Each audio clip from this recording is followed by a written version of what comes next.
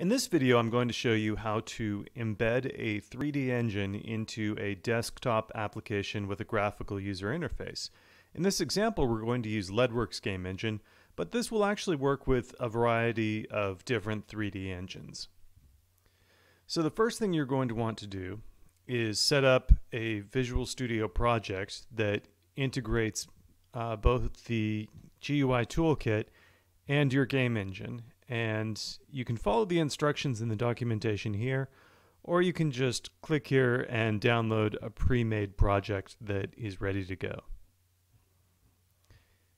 And we're going to go to the basic example here, and I've already copied and pasted this into Visual Studio. So let's just compile it and see what happens.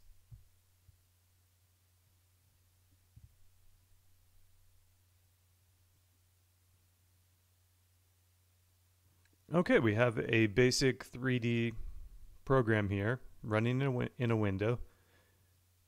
There's nothing special here except that it's working with both our 3D engine and with our GUI toolkit. Now the way this is working is we're calling get displays like we normally do, and we're creating a window like we normally do. But then we're calling this get handle method to get, and this actually returns the Windows handle, the system handle for the window. We're passing that to our 3D engine, which is then creating its own window based on the handle that we send it. And from there, the 3D engine takes over, and we're just programming a normal Leadwerks program like we normally would. Let's take a look at the second example here. Copy that. And we'll paste this back into Visual Studio. And let's run this.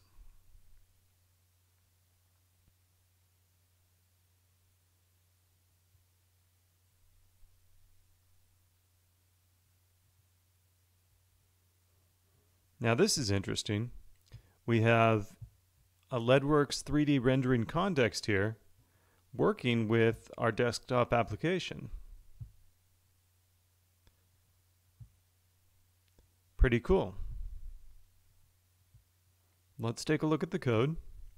Again, we're calling get displays, and then we create a window on the primary display here. We're creating a user interface, and we're just adding a tree view widget just to give us something to look at. And then we create this child window that we're calling viewport. It's got the window child style, and it's parented to the main window. And then we're switching off to the 3D engine. We're creating a Leadwerks window here from the handle that get handle returns, and then from that point on, then the 3D engine commands are taking over. Now one thing you'll notice is I've got this namespace Ultra Engine in front of all the commands, all the Ultra Engine commands. Whether you're using Ultra App Kit or Ultra Engine, the namespace is the same. And that's because many of our commands are named the same in both Leadwerks and in Ultra Engine. So by using the namespace, we can more explicitly specify exactly what we're trying to call so that the compiler doesn't get confused. So this is the same basic idea as the OpenGL example, where we're creating a main window with our graphical user interface on it, and then we're creating a child window that is borderless, it doesn't have a title bar, and we're rendering our 3D graphics right onto that, and it makes it look as if the child window is a part of the parent window, as if it's embedded in it, even though it's actually a separate window, but nobody notices.